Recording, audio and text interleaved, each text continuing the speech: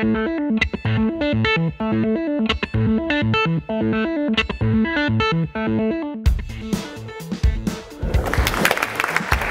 to talk to you today about raising capital. Has anybody done that yet? Really important to be clear on your goals prior to raising capital. I've dealt with a lot of entrepreneurs, and let me just take a step back. I said I've been involved with companies. I sort of scanned over that.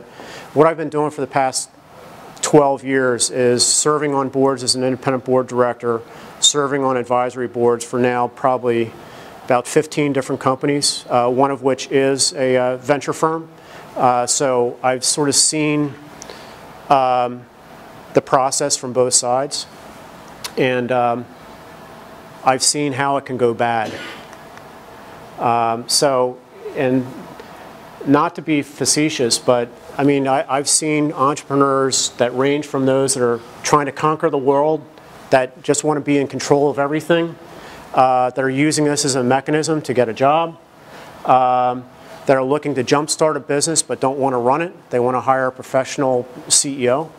To those that want to build value and sell the business and sort of monetize that value. Those that want to learn, seek mentors that may have more experience than they do, and leverage that opportunity to become a better entrepreneur. I think where I've seen people waste a lot of time in raising capital is by not being realistic on what the real long-term potential is for the business. I've also seen a lot of substantial mistakes. So a company that I've served on the board for some time, I won't mention the name because it's all proprietary information, but they went organic. So they had a really good idea, enterprise-focused security technology. They had a really good idea. They funded their business through customers. So they built a product. They were basically eating Cheerios 3 meals a day for a couple of years, working out of a kitchen. They got their first customer, kept the company really small, didn't hire a whole lot of people, kept on developing. It took them a lot longer to get to $2 million in revenue than it would have if they went and raised capital. But by the time they raised capital, they already had 10 customers. They had revenue. They had proof points.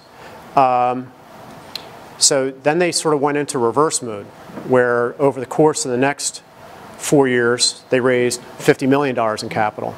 And the net result is they lost control over the business, and the investor that funded the last round basically had veto rights on any offer to acquire the company under a certain amount. So they built tremendous value, but they can't unlock the value because of that. So I'll fill you in on more details on things to watch out for.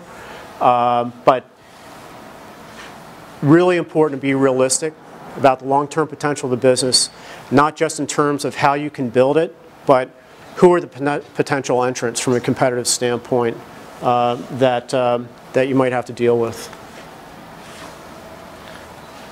So if you're fortunate enough to get a term sheet from an investor, or to get your wealthy uncle to decide to invest in your business, be careful what you ask for. And any time that you're raising capital, whether it's from friends and family or from other sources, you will lose some control. And what I mean by that is lose control in terms of how you grow the business, lose control over your ability to make decisions on material events such as selling the business, how you scale the business, how you, what markets you go after. Dilution. Is everybody familiar with that concept and how it works? A lot of people are very, have you ever heard of the term up round versus down round?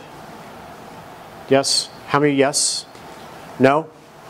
Okay, so I'll fill you in on that. But dilution is something that will happen. But you need just to be aware of what that could mean to you. You know, I'll give you an example of, you know, two co-founders of a company. They founded the company. It was founder shares. They owned 100% of the company. By the time they got to their D round, that's 4 rounds of funding, their combined equity in the company is 10%. So pretty substantial dilution. But the value of the round, the first round, the pre-money value was about $5 million. The post-money value on the last round was $165 million. So do the math. The value of their equity is increased. Carrying costs. If you're going after convertible debt or debt, you know, there's an interest carry that's going to be accrued interest that you need to factor into your overall operating expense. And last of all, really applies to debt from institutions, is there's pretty nasty covenants that that you'll get even on, so things like AR lines, accounts receivable lines, or if you're taking a lot of companies that raise venture capital, will go and seek venture debt against that collateral. So I'll explain more of what that's all about. So I already mentioned this, but again, a lot of this is you're not going to go out and talk to a growth stage venture capital firm tomorrow that is looking to invest, you know, $20 to $30 million in a business. So there's steps that you go through, but understanding what all those sources of capital are, I think will ultimately help you. So this is my favorite source of capital. Customers. The best way to fund a business is through revenue. You don't lose control, you don't get diluted, you also get references while you're going along. Customers can either fund your business through buying your products or services. They can also fund your business through investing in your business. So we call that strategic investors. Strategic investors are also great investors because they tend to be very hands-off from a control and operations standpoint. They tend not to take board seats. They will ask for observation rights, which basically means you have to share all the information with them that you would share with a typical board, with the exception that they have no vote on any material decision.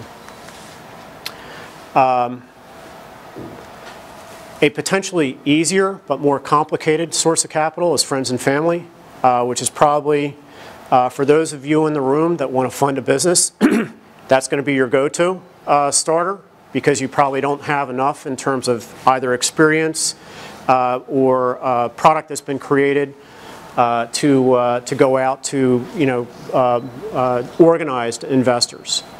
But there's a lot of dangers in seeking capital.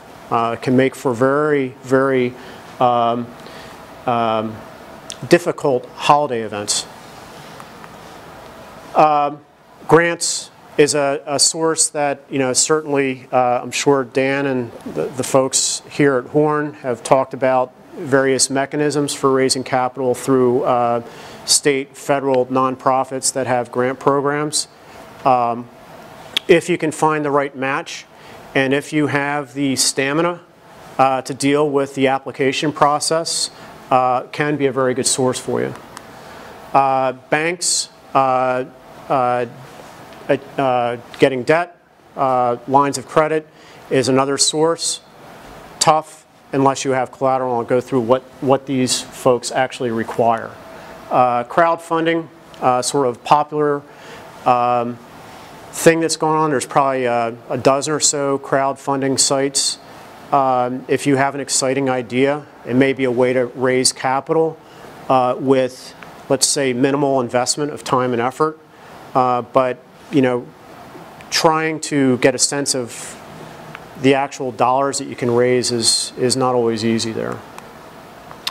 Venture capital, where I've spent most of my career, both on the fundraising side, advising side, is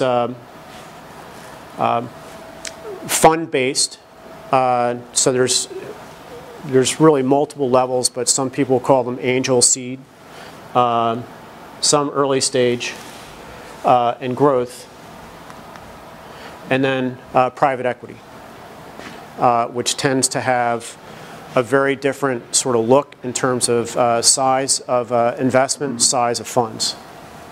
Typical venture funds, angel seed funds, 25 to 50 million. Early stage funds around 100 million. Growth stage funds 100 to 300 million. PE funds upwards of $1 billion.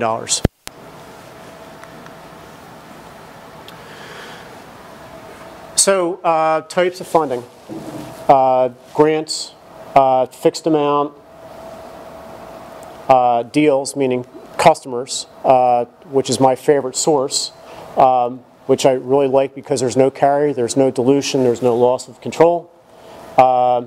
Debt must be collateralized. So you need to have revenue, you need to have customers, you need to have an asset that can be monetized, which could be real estate, or what have you, with the exception of an SBA loan, which, you know, for the right business could be a useful vehicle.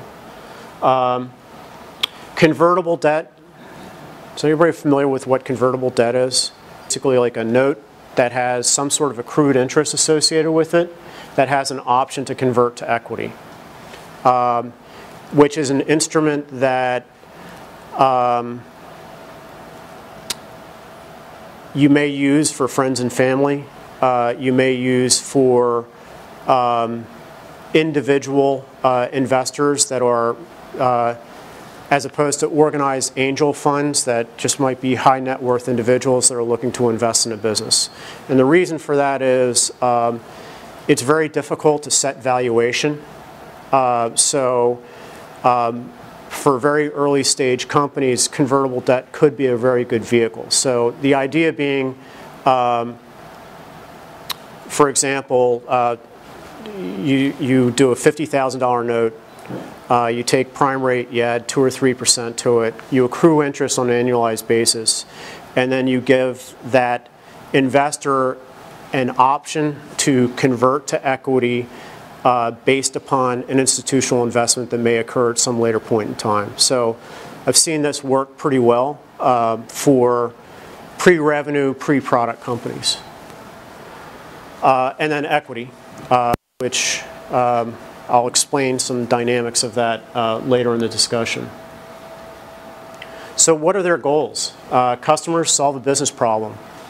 And you know, if it's investing in your business as well as just buying your product, then there's got to be some sort of strategic implication. Friends and family to help you out. Grants, you know, promote business and jobs and goodwill. Banks, it's really generate a predictable return. Crowdfunding is an opportunity for non-qualified investors. So typically, if you take a look at angel funds or venture funds, the way that those funds get raised, typically the smaller funds are high net worth individuals, the larger funds are institutions, which could be like a retirement fund, it could be a Wells Fargo, it could be a JPMC, where, you know, the limited partners are qualified investors that typically have a net worth of $5 million or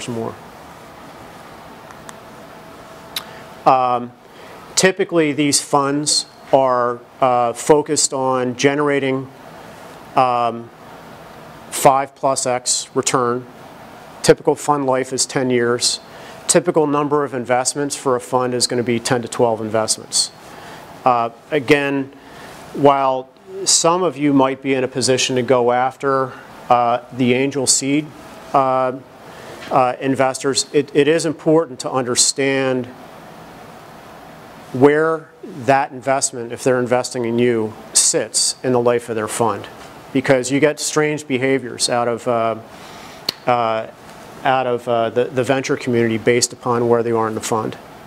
I actually, one of the companies I sit on the board for just got acquired last week, And it's a company that probably could have gone a lot longer as an independent company. It's a great acquisition. It's a great return for the investors. Part of the reason they got acquired was we were at year 14 in a 10-year fund, and the venture firm that owns 70% of the company had no choice but to find a way to return capital to their limiteds. So it's part of the covenant of their agreement with their limited partners. So very important. So typically what you're going to see is you're going to see, if you are a later investor in a fund, they're going to have more of a tendency to want to exit. If you're an early investment in their fund, they're going to have a tendency to want to go long. So you could be in a situation as an entrepreneur where you've raised some capital, they have veto rights, because typically what happens is in those scenarios, seats don't vote, shares vote. So what I mean by that is if you have 5 people on a board, it's not, and it's typically a supermajority as opposed to a simple majority, so you'd need to have 4 seats. It's typically how many shares they own, how much equity they have in the company that determines the decision, which means that typically your venture investors have a lot of weight in decisions.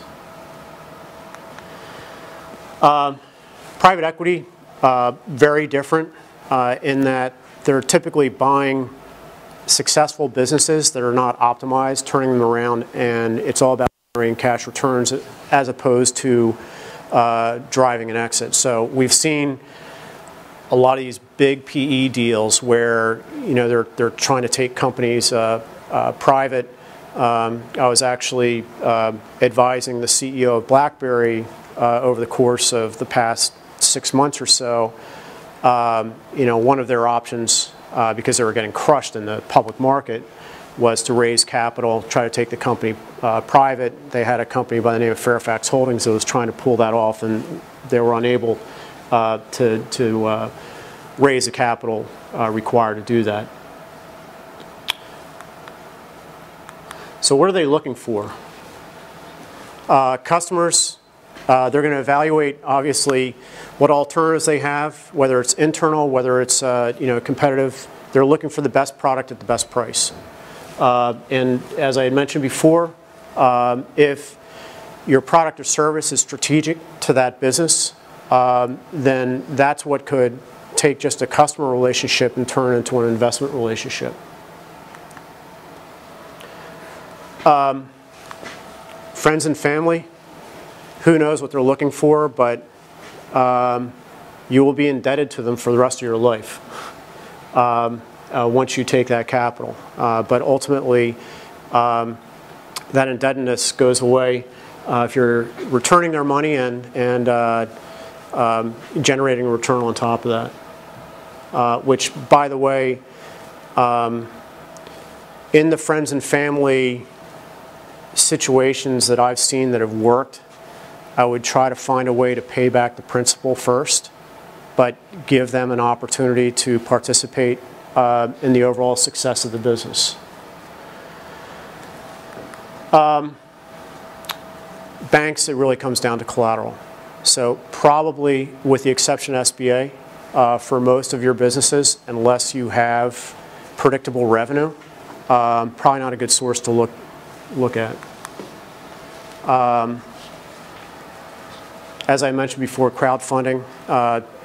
The thing that's interesting is, if you take a look at sort of the population of people that are interested in investing in new ideas, there's a very small portion of that population that's qualified investors. So there's actually an opportunity over time for crowdfunding to continue to grow and be a good source of capital.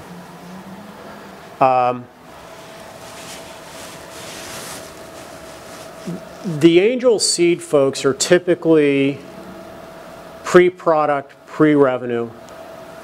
The earlier you are, the more experience they're going to look for. So, I also went to college. I also graduated, went out in the job market looking for jobs, and we were just having this conversation. The first question is, what experience do you have? Well, I went to college. what experience do you have doing this? Well, none. And so that's sort of the challenge that you get into with the community is, unless you're surrounding yourself with advisors, board members that have done this before, it's going to be difficult unless you're post-product. You've developed a product, you have a service, you have customers. They're going to rely less on your experience, which we've seen with companies like Google. Those guys didn't have any experience, but they had a product that people were buying, and that's what caused the investment to close. Early stage is typically post-product into the revenue phase, a range of $250 to $2 million a year, typically a handful of customers. Growth stage is $5 million in revenue plus. Typically, most of these folks are looking for a 50% plus growth rate in the business. And then the whole world of private equity it's broad, but typical minimal investment is 20 to 30 million, can be as much as $1 billion. Typically focused on businesses that are in the $30 million plus range with a typically lesser growth rate. So I'll just sort of build this slide here so we can get into questions. From everything I'm seeing on friends and family, it's 10 to 100K. Grants typically in that range, but typically on the 10K side as opposed to the 100K side. If you have a collateralized business, bank loans are typically in the 50 to 250 range. Crowdfunding, large range. I would say that these numbers on the venture side are fairly accurate. I would say that when you start getting into early stage and growth companies, they tend to want to do larger investments. And the main reason for that is, if you can sort of do the math, if you have a $100 million fund and your target is 10 to 12 companies, that means that your allocation per company is going to be about 10 million. But typically, what happens with angels and seeds, they'll do one investment, and then they will not have pro rata investment rights for follow-on rounds. So as time goes on, what happens is they get diluted. So they're sort of, because they're limited in fund size, they'll go out and just do a 100K investment here or there, and they'll have a portfolio of 50 investments. They tend to be less active in those companies, and it's sort of like hedge bets. So if 10 of my 50 companies are successful, then I ultimately generate a return, whereas the early stage and growth stage investors tend to roll their sleeves up because they're limiting the number of companies they invest with. So what will happen is, if I'm going to do a $3 million investment, I've got a $5 or $6 million allocation to that portfolio company for future rounds. And so this has sort of changed over the past 5 years or so, where you'll see these funds are bigger and the initial investment size as a result is larger. And I think I already mentioned sort of target investment size for PE firms. So how do you set valuation? Does anybody know how valuations get set? Is it based on revenue, like the viability of the business, whether or not they have customers? There's like a bunch of factors in that. Yeah, so the first, so that's correct on all fronts. The only typical, you'll get valuation set if it's a bank, and it's typically going to be just what's your business value. And there's actually, I sit on the advisory board for a company called Biz Equity, and they have this technology they've created called valuation as a service. So you can plug your numbers in, and it will give you sort of 4 different ways to do valuation: asset-based, income-based, et cetera. But when you get into the venture world, valuation gets set based upon the segment that you're in and comparable investments. And that's typically why you have to sort of look at convertible debt as a vehicle if you're not dealing with venture firms. Because it's really, what I will say is this, that The entrepreneur never sets the valuation. The investor does.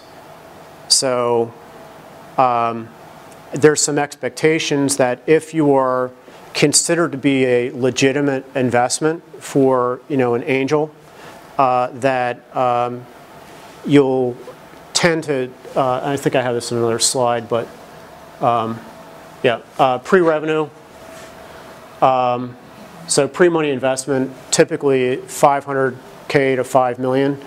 Early stage, so say you're sort of post-product, pre-revenue, I tend to find that most of the pre-money valuations are about 5 million.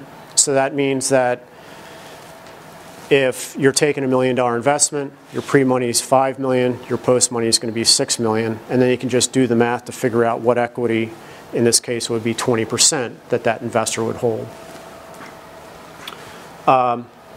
What I've seen in terms of if it's revenue-based, I've seen huge ranges of 1x your gross margin to 15x plus trailing revenues. I mean, crazy, crazy numbers. A company that I sit on the board for that just exited, that deal was about 7x. It's about 7x trailing revenues.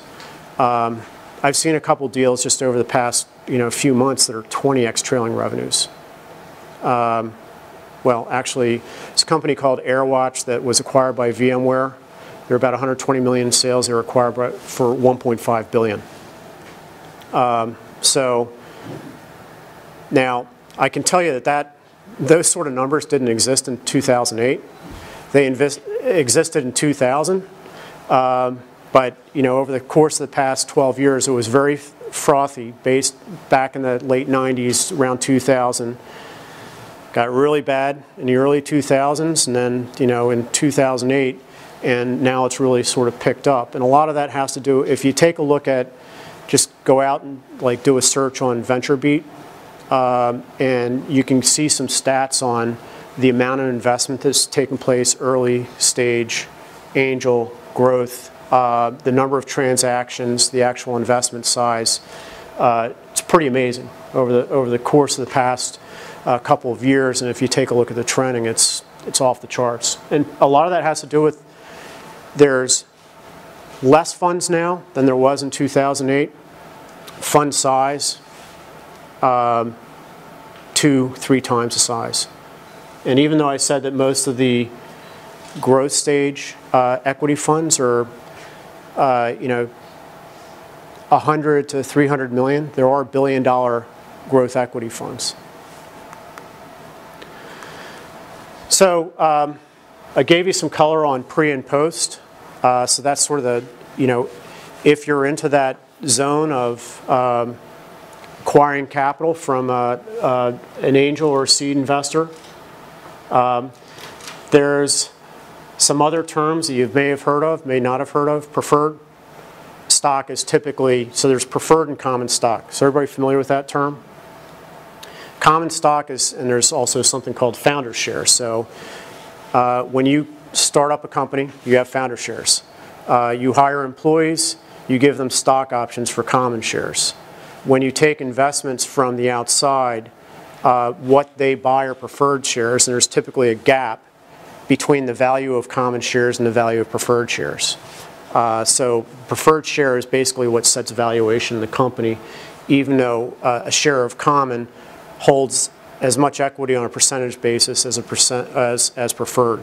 I know this is somewhat complicated, but it's probably most important to understand that preferred shares are at what we call the top of the stack. There are other things that investors will throw at you that you need to be really careful about, such as participating preferred. And I've seen everything from 1x to 2x to 3x participating preferred.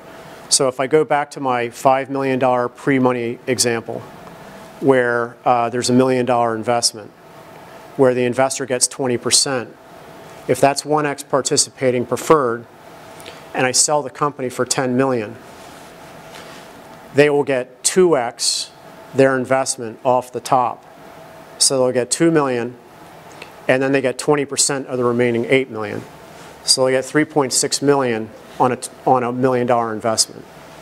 So point is, avoid participating preferred. Ratchets are something that you see less of now. Saw a lot of back in the late 90s, early 2000s. And that's almost like a tax. It's performance-based equity. So if you don't achieve certain results, then my equity increases.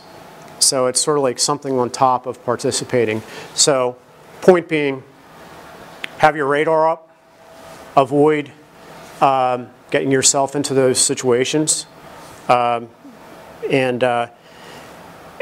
point here is that investors are not bad, but they have a different set of goals. Their goal is to return, have the greatest return for their limited partners. Because typically, most of these firms have 2, 3, 4, 5 different funds. So their ability to raise the next fund is all about the return that they generated in their last fund. And you'll typically, even though the fund life is 10 years, you'll see if I do a really good job, my first fund, I invest in, let's say out of the 10 companies I'm targeting, I have 4 investments after the first year and I get 1 exit, I'm already working on raising my next fund. Close my next fund 3 years later, so I can have 2 or 3 or 4 funds running at the same time. That's how venture firms achieve huge success. So it's all about how much control they have, and it's all about the sort of returns that they generate that will determine their ability to raise new funds.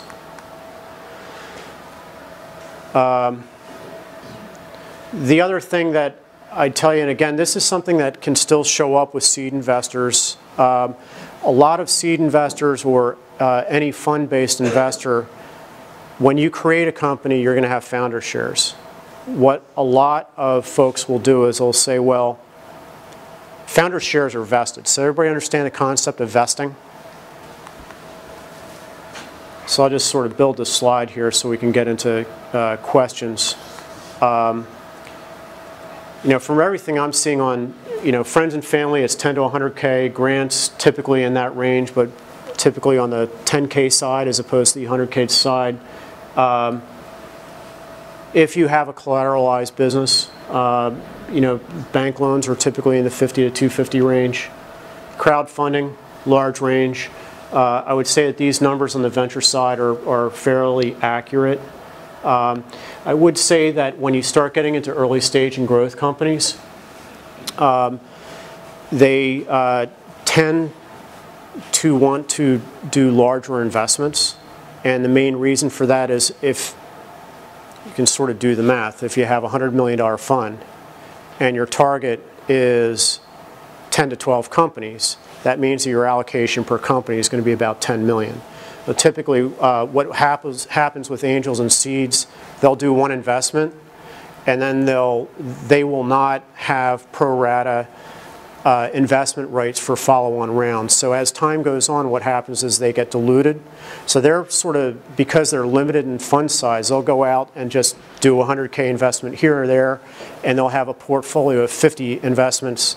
They tend to be less active in those companies, and it's sort of like hedge bets. So if 10 of my 50 companies are successful, then I ultimately generate a return, whereas the early stage and growth stage investors tend to roll their sleeves up because they're limiting the number of companies they invest with. So what will happen is if I'm going to do a $3 million investment, I've got a $5 or $6 million allocation to that portfolio company for future rounds. And so this has sort of changed over the past 5 years or so, where you'll see these funds are bigger and the initial investment size as a result is larger. And I think I already mentioned sort of target investment size for PE firms. So how do you set valuation? Does anybody know how valuations get set?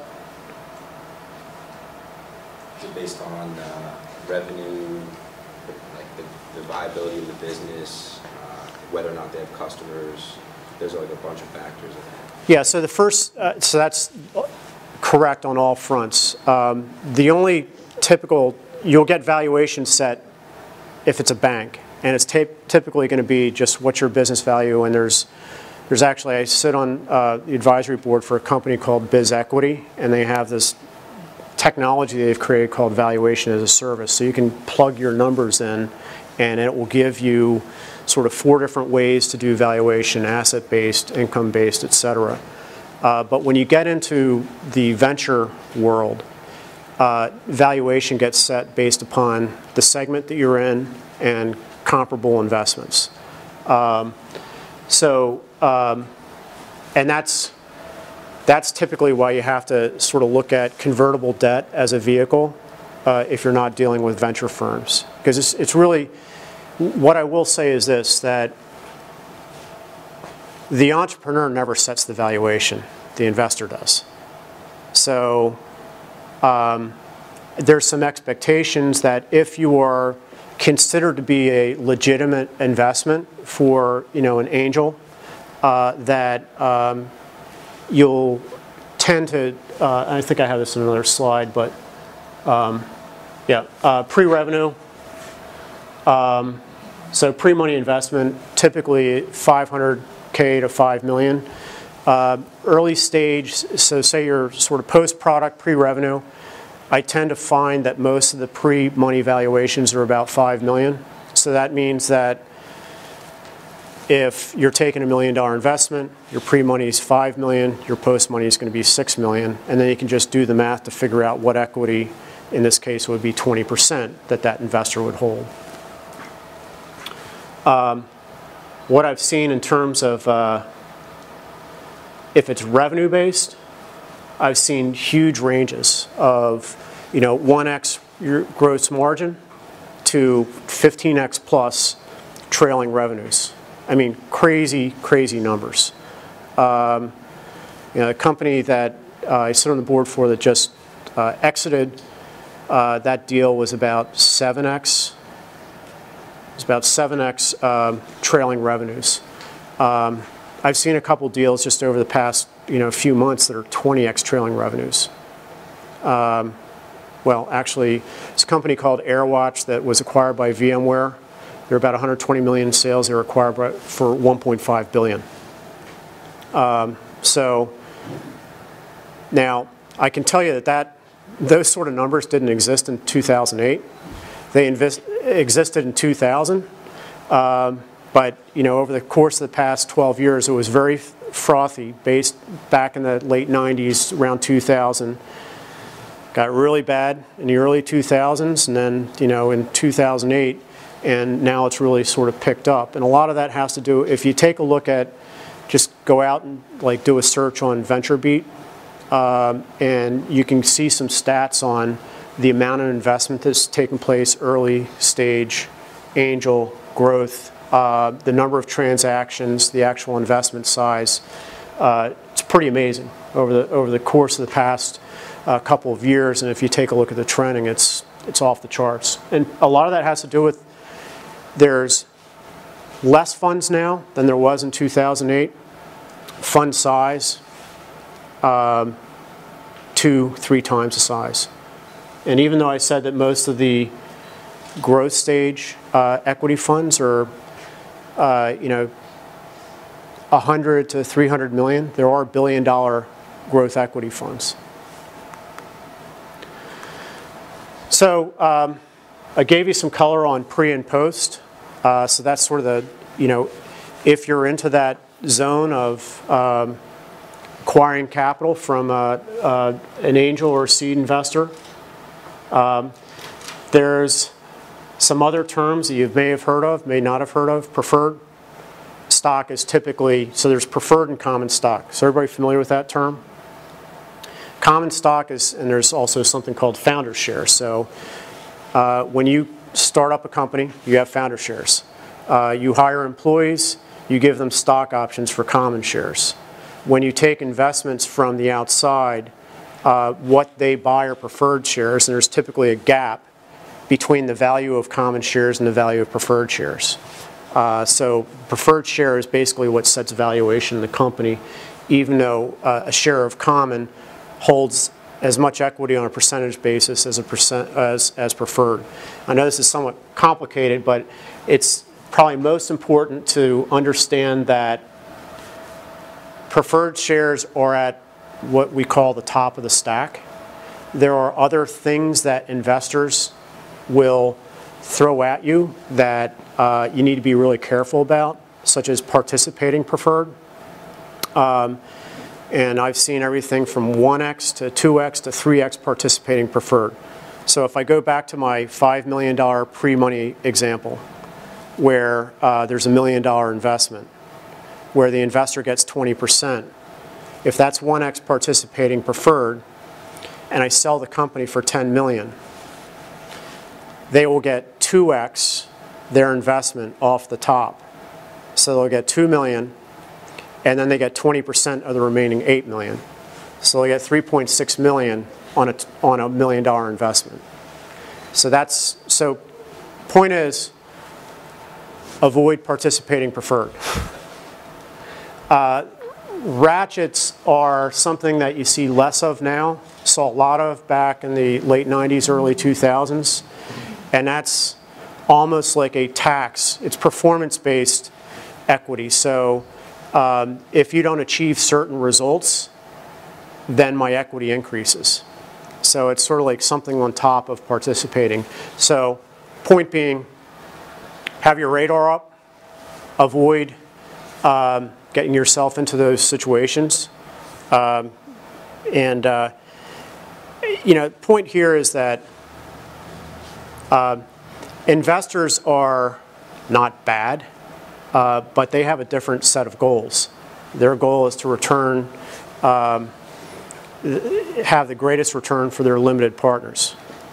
Because typically, most of these firms have 2, 3, 4, 5 different funds. So their ability to raise the next fund is all about the return that they generated in their last fund.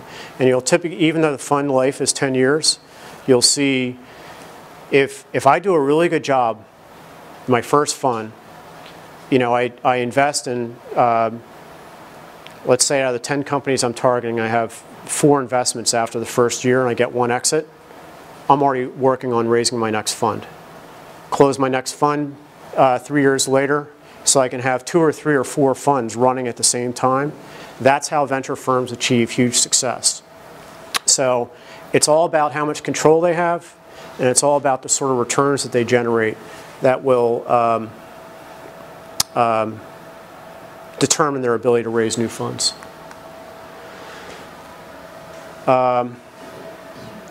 The other thing that I'd tell you, and again, this is something that can still show up with seed investors. A lot of seed investors or any fund-based investor, when you create a company, you're going to have founder shares.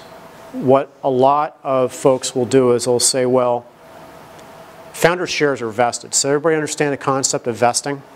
If I'm an employee, I join a company, I'm going to get a stock option grant. And I'm going to vest those shares over the course of 4 years.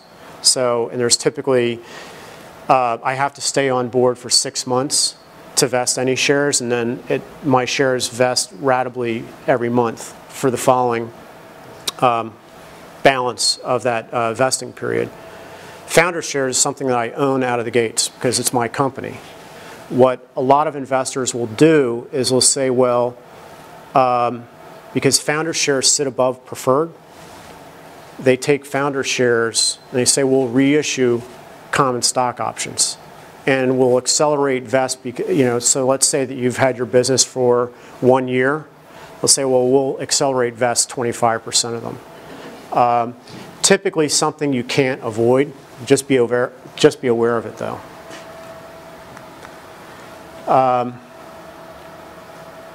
So you can do the math on dilution. I'll just go back to my 5 million, 1 million, 5 million pre-money valuation, $1 million investment scenario. If you had 100% of 5 million, and now the valuation is 6 million, you only own 5 million, you can do the math on what your resulting equity is. So in that case, it's a 20% dilution.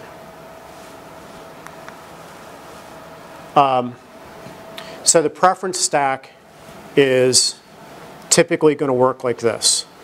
If you're in a further evolved business, you're going to have debt, which may be AR lines. You're going to have venture debt. Then you're going to have investors like preferred stock. And then you're going to have everything below that. What always sits at the top of the stack is going to be the AR line first, venture debt second, preferred shares third, and then everything else below that. So it's just important to understand how things get paid out when you sell your business.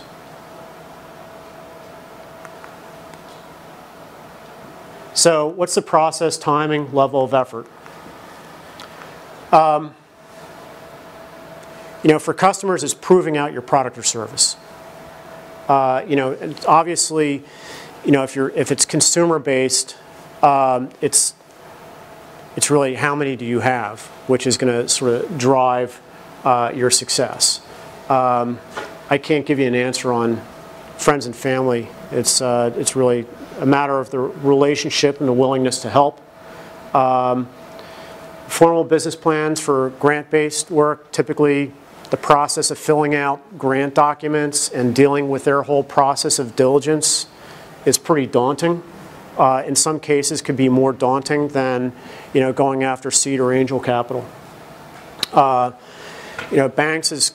you're going to have collateral and financials. And venture, the process is typically, if you have an investable business, from start to finish, meaning start when you start going out and pounding the pavement, finish to the point where you get a wire. Best case I've ever seen is 90 days. Worst case is 2 years. So it can take a while. But typically it's business plan, it's customers, it's all of your, whether you're an LLC, whether you're an S Corp, having all of your documents in order. Really important to get that organized out of the gates. So you have it in electronic form, and you can put it in what people call a data room for the purposes of doing diligence. Typical time from term sheet, which is a non-binding document that says, yes, we want to invest subject to doing diligence, to investing, is 30 to 60 days. So the more you have yourself organized for diligence, the faster that process goes.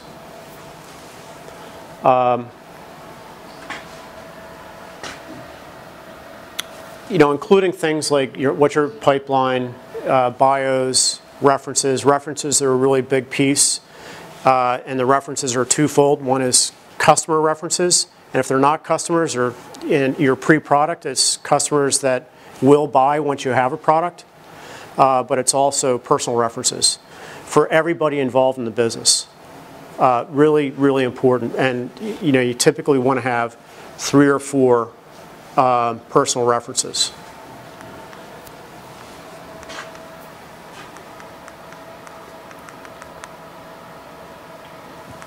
So I think I sort of covered some of this. What I love about customers is they collaborate, but they don't have control. Crowdfunding, they're uninvolved. When you get into the venture world, they tend to be very involved. When you get into the PE world, they're so involved that you probably don't have a job anymore because they tend to replace their management teams.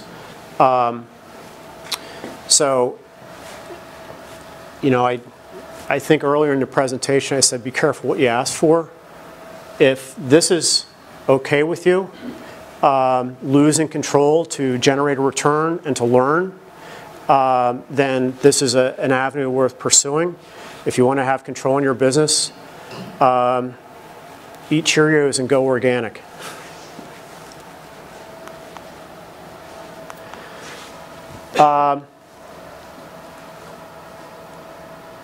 I guess the only thing I'd say, and this is, I'm talking to I think a group of people that some have a business, others have ideas.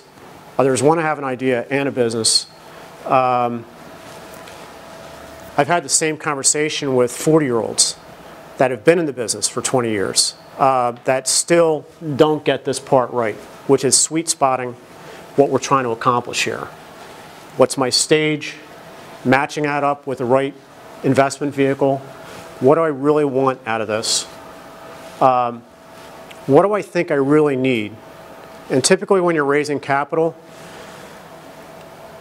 you want to have it match up with your business plan so that you have 18 months of runway. You may not be able to achieve that, but as you go to the more institutional source of capital, they won't invest in you unless you have a good path to get 18 months of runway, because the amount of time it takes to raise capital, who's actually tried to raise capital? You have a business, but you haven't sought capital yet. It takes time. And you know, if you're the person that's creating the product or service, you're the person that's also selling that product or service. While you're out raising capital, you're unable to build that product or sell that product. And this is a trap that a lot of entrepreneurs and CEOs fall into, is their time gets cut in half, if not worse. And unless they have help around them, it makes it very complicated to keep the business going while you're doing that. Understand their investment criteria. Probably for this group, the most important thing that you can do is whatever product area, industry, target audience you're going after, try to surround yourself with trusted advisors that have experience in that space, that can help you with introductions, that can help you vet your product, vet your presentation, vet your idea. Because that ultimately may be your mechanism to get the sort of credibility you need to get funded. Find customers that even if you don't have a product will say, yep, if this product existed, I'd use it. Create a target list. Do some research. Use LinkedIn. It's a great vehicle. I mean, the world is so much easier now with LinkedIn. And it's easier now with LinkedIn than it was 3 years ago with LinkedIn.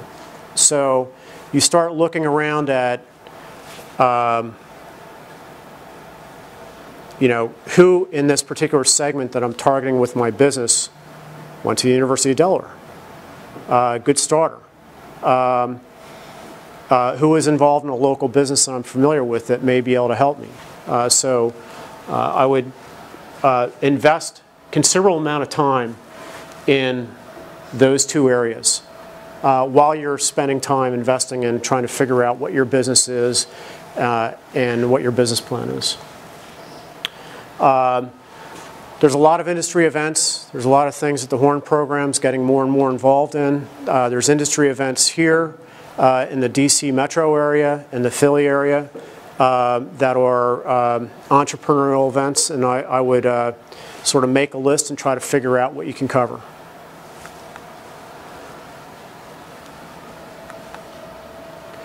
So that's a lot. I didn't tell you everything, but I sort of wanted to give you a picture of the complete picture. So how many people still want to have a business where you seek capital? I will tell you this, that I think that if you remember 60% of what I just told you, you probably know a lot more about the world of raising capital than a lot of entrepreneurs that have successful businesses. Believe me, there's a lot of successful businesses that don't understand half of what I just told you. So the more you know, the better it's going to help you navigate. So any questions? Yes?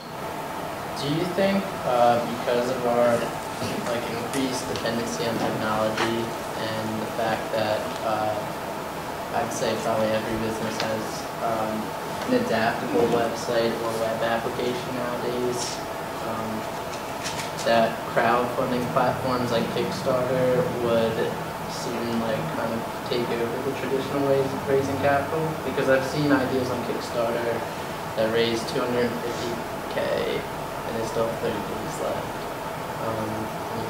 They're great ideas, but I think it fills a niche. But you think about who the investors are in crowdfunding. You know, they're individual, typically, maybe some of them are qualified investors, maybe some of them weren't. And so those people may be putting $500, $1,000, $2,000 into that investment. Using, you know, a $250 million fund.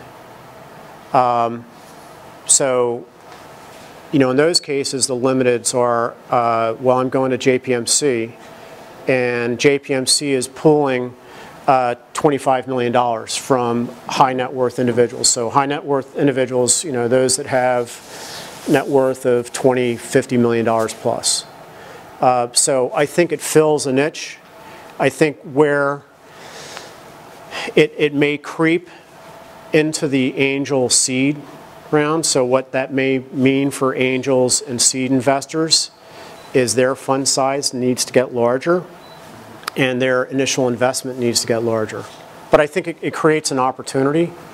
But you know, the thing that is risky with crowdfunding is if you have an idea that's undeveloped, that's a really great idea,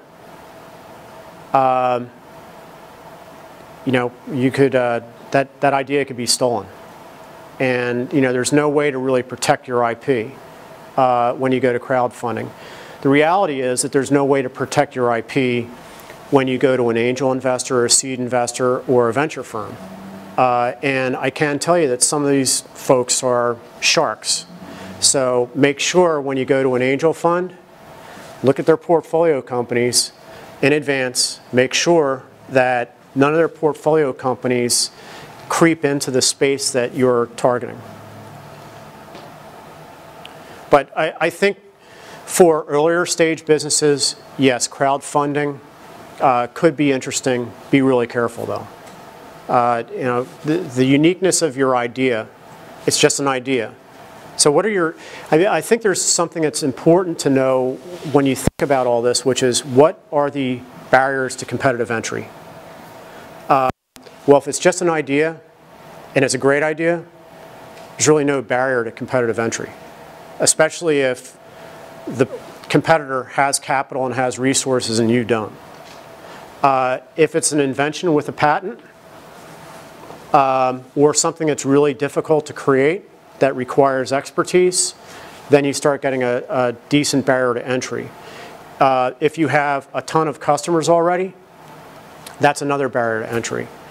Typically early stage companies don't have all those things. It's either a great idea that has some IP protection, and patent laws.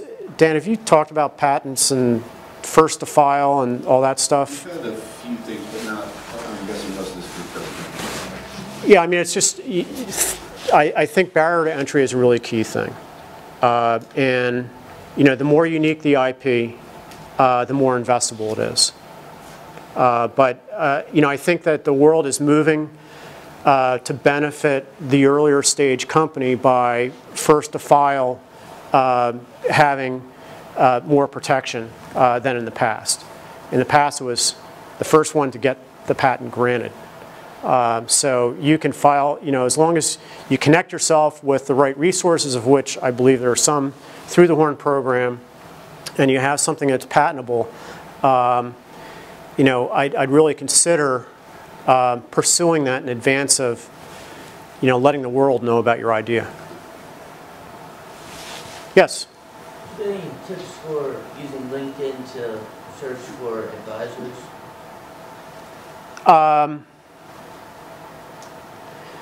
Yeah, I mean, I think people are getting smarter about how to use LinkedIn.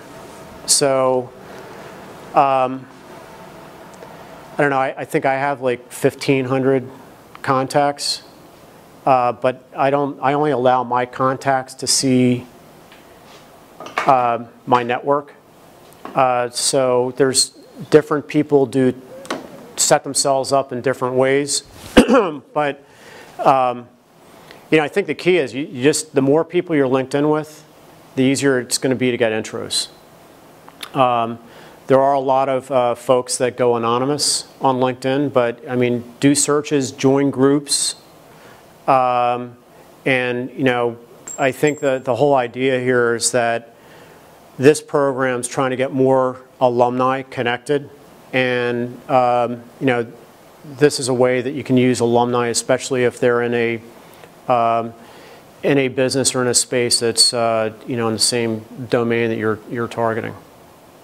But you know, I always get requests for intros, and sometimes make them. Other questions?